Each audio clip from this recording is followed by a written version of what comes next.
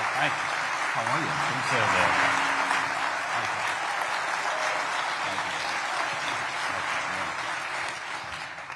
Let me just start with this part, because we took the kids to Hilton Head a while back.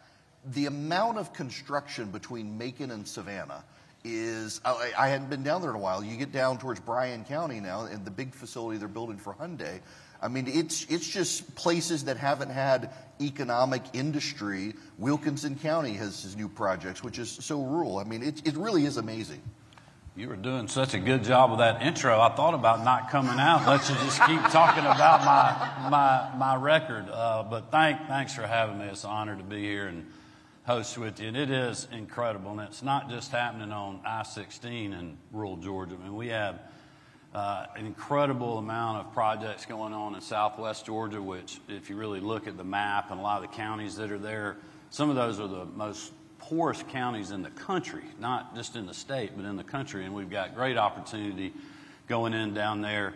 I was talking with a car dealer out of Chattanooga last night, and he was talking about how really Chattanooga, and they say it's like North Georgia now there, because we're having so much growth in northwest Georgia, just with great manufacturing jobs that are paying well above the existing county wage. And it's really giving people wealth and opportunity, which, as you know, they need in today's world of fighting Joe Biden's 40-year high inflation.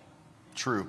All right, I got to completely on a random tangent, because I'm looking at your boots. You know, when my mother-in-law was here a couple of years ago and you were here, she said she liked you because your boots had scuffs. They were authentic.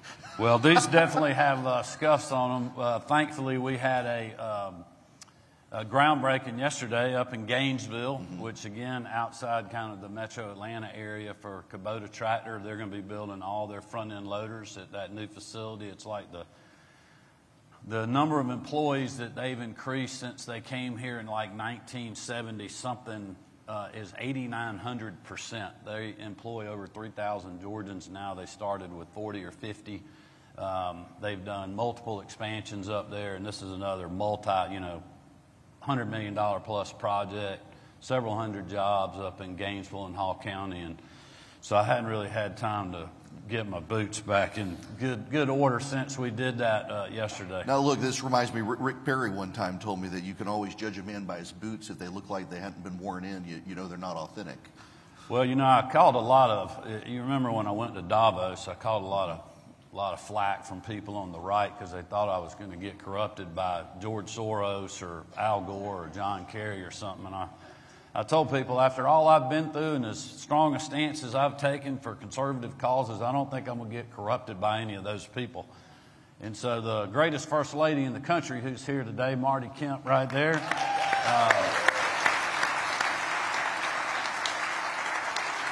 we go to Davos, it's snow and it's wet, it's icy, and they're like, you cannot wear those cowboy boots, like it's slick, you're going to fall. I said, no, I have got to wear these cowboy boots. And thankfully the first article was written when I was on the stage with Joe Manchin, Senator Chris Coons, and Christine Sinema, where I was criticizing the so-called Inflation Reduction Act and their do-nothing immigration policies at the southern border and a lot of other things. In the minute and 38 seconds that I got to talk on the panel with those federal politicians, a 45-minute panel, I only got to talk for a minute and 38 seconds. I know that doesn't surprise y'all. Nothing against my friends that are federal politicians, but you know how they are. But the first article written after that was, you know, that I was wearing my cowboy boots in Davos. So I thought that was, you know, really told the story in a lot of ways. It did. All right. I have said I'm not going to talk a lot about this because I think I'm doing a disservice to the presidential candidates, but you are the governor of the state. We're in the county where the state prosecutor has decided to indict the former president. And I figure being the governor of the state, I should probably get your take on that. You know, I can't really comment on the indictment. If you remember kind of through the process, you know, during the whole 2020 election, there was a lot of things said, a lot of things done. At the end of the day, I followed the law and the Constitution.